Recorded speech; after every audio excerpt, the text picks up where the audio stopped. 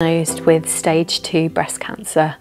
I'm undergoing chemo currently. It was decided that in my case the best course of action would be to have chemotherapy first, followed by surgery. So I'm 5 weeks now into chemo.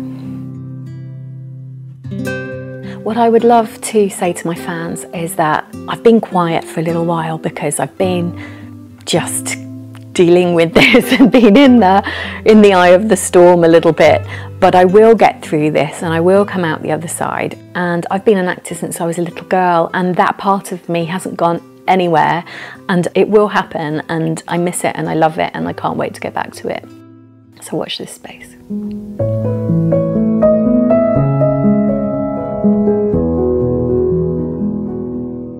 I've not mentioned my husband and my kids, my little family. Honestly, my husband has been incredible through all of this and so much more over the last couple of years.